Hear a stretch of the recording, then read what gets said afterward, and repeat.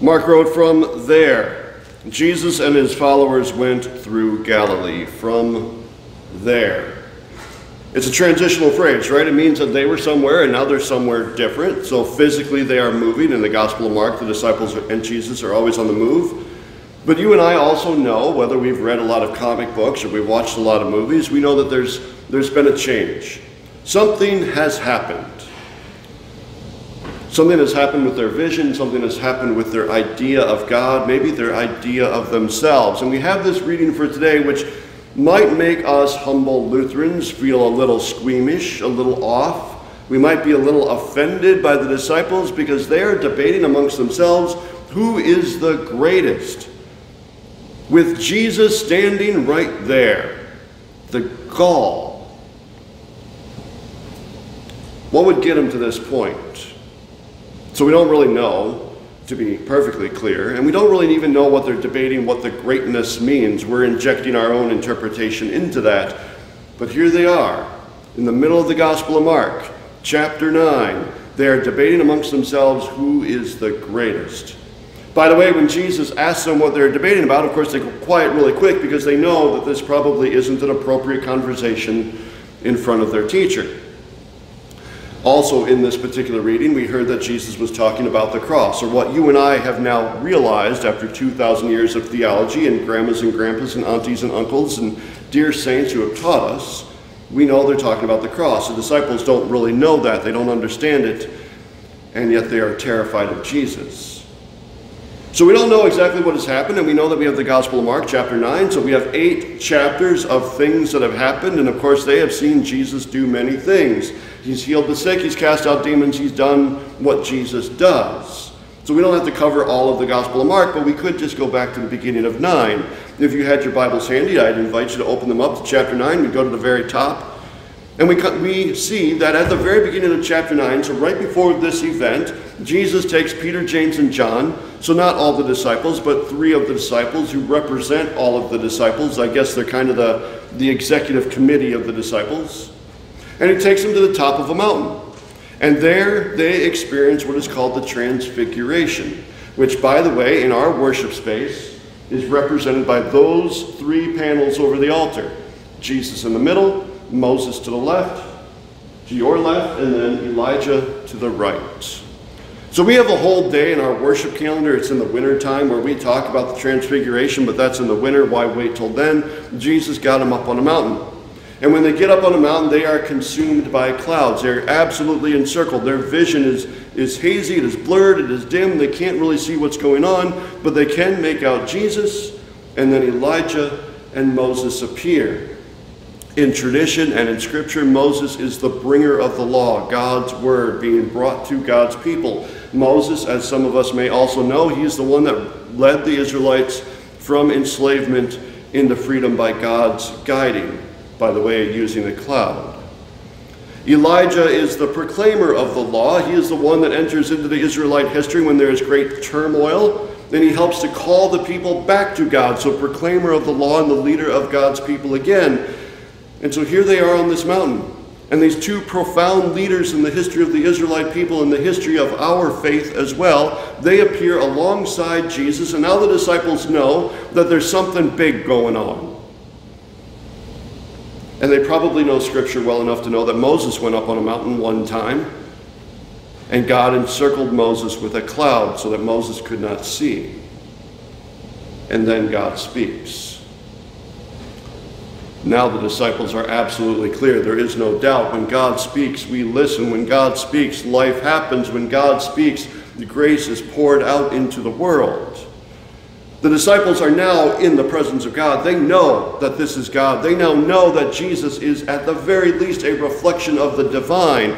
You and I have moments like this as well. Maybe not to the point of creating a piece of art, but we have all had those moments. Maybe this day you have had a moment where you have been absolutely clear that God is with you, that God is alongside of you, that God is speaking to you. Maybe it was a moment of prayer. Maybe it was a moment of despair. Maybe it was a moment of joy, praising, sing, a moment with family, a moment in the garden. But we knew in that moment that God was with us.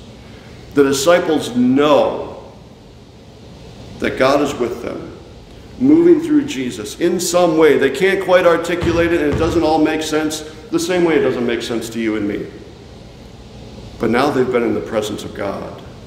They come down the mountain, Mark tells us, they come down the mountain, they come down into a valley, there's a whole bunch of people, they swarm Jesus, and they tell Jesus that there's a child who is consumed by a demon. And the disciples tried and they failed, they could not cast out that demon, so Jesus goes over there and then is able to cast out the demon. Now later on in that same reading, Jesus pulls the disciples aside and says, oh, by the way, that one was a little tough, required a little extra prayer. From there, Jesus and his followers went through Galilee. This is what has happened with the disciples right before we get to this moment, right before we get to this time in Scripture where the disciples have the courage, the arrogance to debate amongst themselves who is the greatest. They have just been in the presence of God. And now they're wondering amongst themselves, who's the best?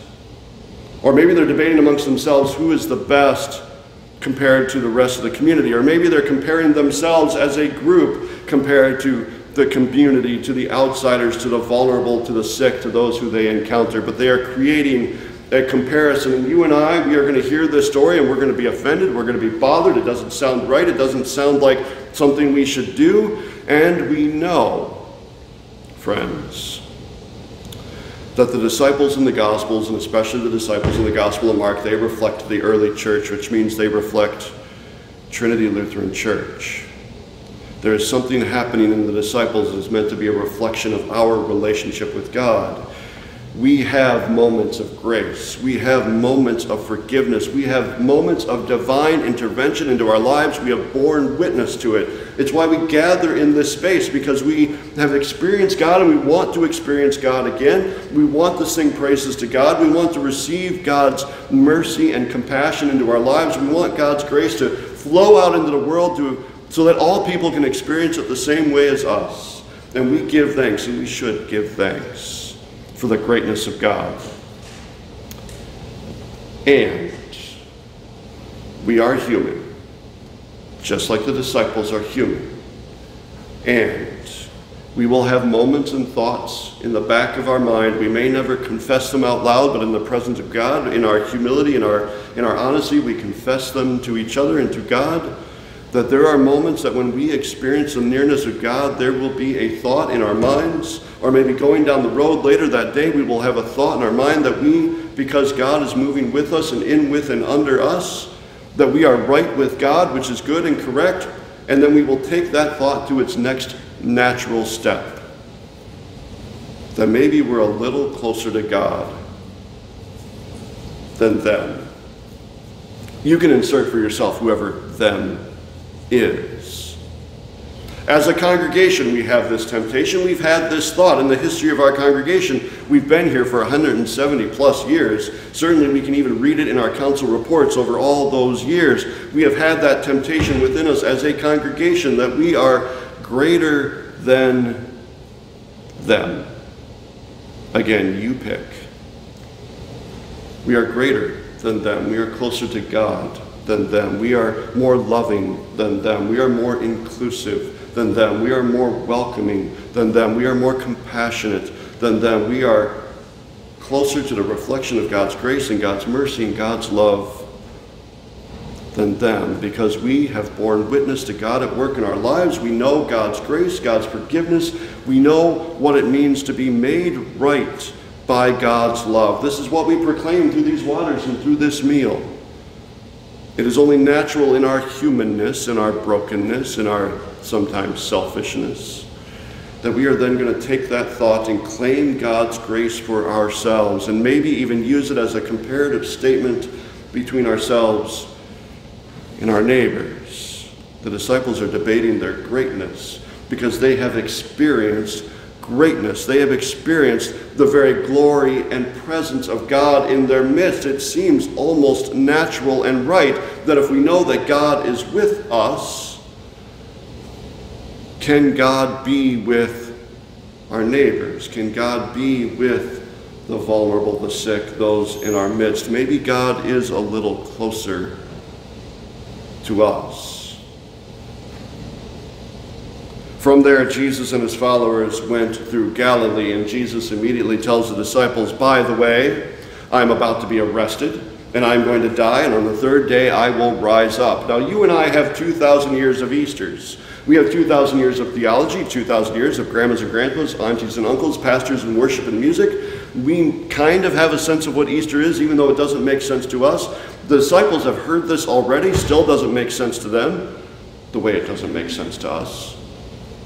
And when they hear that, they are terrified of Jesus. In our small catechisms, we Lutherans, I know you read yours every day, I read mine every day as well, we all say with a smirk. But in our small catechisms that frame the way that we gather together in small ways, Luther tells us that we are called on to fear and love the Lord. Well, we get the love part, that makes sense. We give thanks for grace and forgiveness and redemption, all the words that we bounce around this space, but we are also called on to fear God, to be terrified in some sense of God. The disciples know that when they were up on that mountain, or at least when Peter, James, and John were up on that mountain, not only are they getting the divine revelation of God's nearness, but they're now realizing how close they are to God. And that is terrifying. God who can speak life with a breath. God who can bring forth the forces of nature that we can't even comprehend. The cosmos itself with a look, with a glance, with a cloud. And Jesus is reminding the disciples, as Jesus reminds you and I, that as we are near to Christ and as Christ is near to us, the way that we come to know that nearness, the way that we have come to know that grace and forgiveness is only through death. Which in and of itself is a little terrifying, because it is not the glory that we envision. It is not the greatness that we hope for. It's not the elevation and the comparative statements that we live in our daily lives.